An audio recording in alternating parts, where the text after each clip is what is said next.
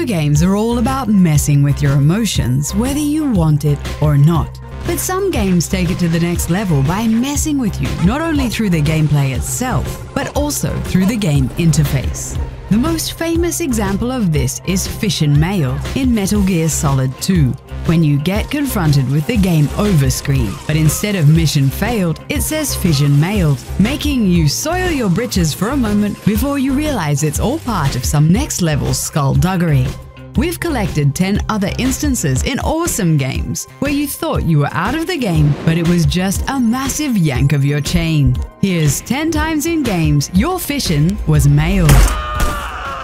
Today's video is brought to you by NordVPN. Use the link in the description and save 70% off a 3-year plan. Switch to NordVPN to protect yourself today. Bayonetta is the fan service feast we all love. It's guns, beasts, and babes. What's not to love? According to its maker, the central theme to the protagonist's fighting style is sexiness. So yeah.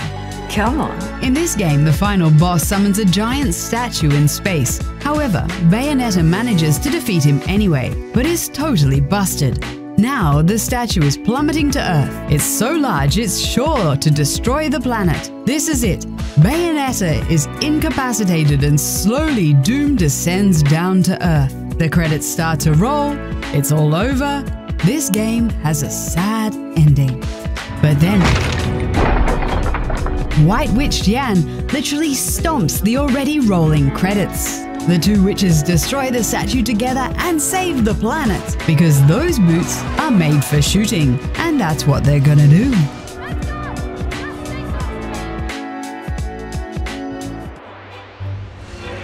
Prince of Persia: The Shadow and the Flame picks up where the first game left off. Every dude is fighting to marry a princess that doesn't really have an opinion of her own.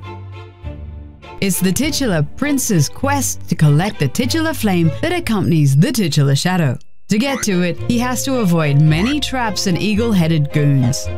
But to finally really get his hands on the flame, the player has to let the character die like he normally would, and then plainly ignore the continue message. A shadowy figure will emit from the hero's corpse to just set himself on fire and steal the flame that way. The shadow re-enters the prince's body, and the birdmen suddenly all fall to their knees to worship this new holder of the flame. Suck it, bird brains. The oldest game on this list is Troubleshooters from 1991 on the Mega Drive, also known as Battlemania in Japan. Lady Badass Madison is on a mission to free a prince that has been kidnapped. With her sidekick Crystal, she flies through the levels, connected by the backs like some sort of Siamese twin.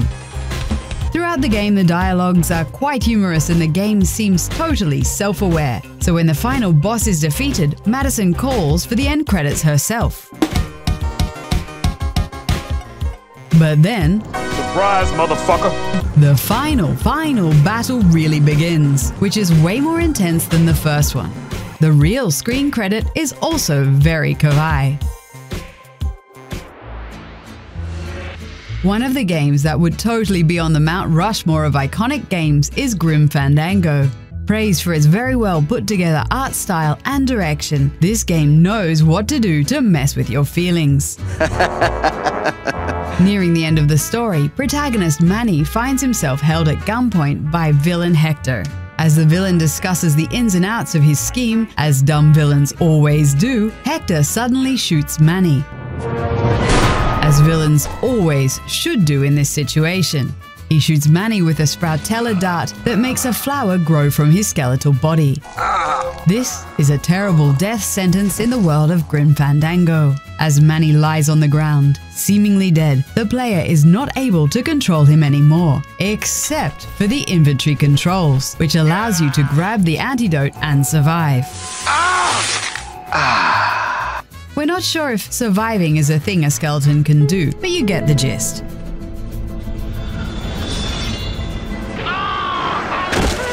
This is a special entry on this list. Giant's Citizen Kabuto is a humorous third-person shooter full of goofy-looking characters. We'd call it a kind of classic even.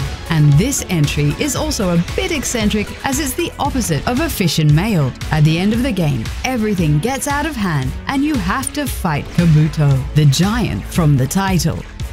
To do this, you change into a giant yourself. Pretty cool. And then you kill the other giant with one gargantuan punch. Your mission is a success, and the credits start to roll. Until they unroll and the giant comes back to life and kills your own giant, leaving you to defeat him with your tiny regular character. This is the opposite of a Fission Mailed, but it's also not a real mission failed. What is it? Let us know in the comments. Inside is a sick game that leads you through all kinds of fears of being hunted and trapped. One of the creepiest occurs deep within the flooded bowels of a kind of deep underground base. A long-haired mermaid waits in the water there, ready to pull you down to the depths. The horror of some undead girl snatching at your ankles while you try to climb out of the water is immense. But one time it's different. Assuming you have died a couple of times this way before, you will anticipate the screen to go back as soon as she grabs you. But she takes you down and further down to the silent depths. You will think you're experiencing some new cruel kind of in-game death, but then you realize this is something else as she connects you to some sort of umbilical. When you touch down on the bottom, you've gained the ability to breathe underwater. You still have 99 problems, but drowning ain't one. Snowman, you really are alive. The most heartwarming on this list from Kingdom Hearts 3. This game has some pretty peaceful game over screens. Just the protagonist Sora floating and some helpful advice on screen, so it doesn't happen again hopefully. During the final battle, the same kind of death occurs and the same screen shows, with your character peacefully floating. But this time, nothing happens until you press a button and a single heartbeat can be heard. Do it again and you get another one. Then you keep doing it and you will come back to life to find Goofy and Donald Duck at your side. Turns out you've been brought back by the power of friendship, and that's worth a place on this list. This is going to be the most satisfying one on the list. The Hitman series is all about killing in cold blood, and that's exactly what happens in this version of a Fission Mailed moment. The main character, Hitman 47, seemingly gets taken out by a femme fatale, and then we see his funeral, apparently lovingly organized by his biggest enemies. They discuss the way he came to his end, and they seem to think he stumbled while climbing a wall, slipped, broke his back and died. During the rolling of the credits, however, the player can wiggle the controls to bring Agent 47 back from the dead and kill everyone that came to the funeral. Make sure you don't forget to take out the guy in the wheelchair for an extra satisfying Fission Mailed. Now, for a bit of indie Fission Mailed, I Wanna Be the Guy is one of those games that's optimized to give the player a frustratingly good time. Making use of all kinds of characters we already know and love. You travel through crazy levels on your way to be the guy, the big boss. And to be the guy, you gotta beat the guy, and all the other guys too.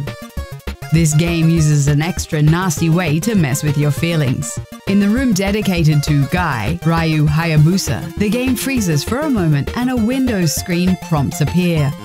Of course, it's not real, but when you don't get out of the way, the window comes crashing down on your character, squishing him like a grape. That's nasty on multiple levels, but nobody said it's easy to become the guy. That's it for our top 9 when you mailed a Fission in games. When have you ever thought you got to the end of something, but you just had to go that little extra step further? Don't forget to like, subscribe to Good Values, and be sure to hit below the belt. At number 1, a truly gorgeous Fission Mailed. In Batman: Return to Arkham Asylum, the Dark Knight walks down a hallway, but suddenly the screen freezes and glitches. Your PC has crashed and the game goes back to the opening screen you've already seen before when you started the game. But instead of the bat signal, it's now the logo of the Scarecrow, making you suspect it's one of his hallucinations. As the cinematic opening continues, we see the Batmobile like before, but when we see inside, it's the Joker driving. Batman is being wheeled into Arkham Asylum by the Joker and Scarecrow to be executed. This leads to yet another fission that turns out not to be mailed, because Batman rises from the friggin' grave after that to fight another day. A double fission mailed and a hallucinating zombie Batman. That's what makes you number 1 on our list. Have you ever thought you failed at a task, but it turned out to be part of the journey? Share your experience in the comments, and of course, let us know if you totally agreed with this list. And if you have an idea for a list you'd like to see, let us know as well. We love to dig into this stuff. Don't forget to like, subscribe, and hit that bell. See you next upload.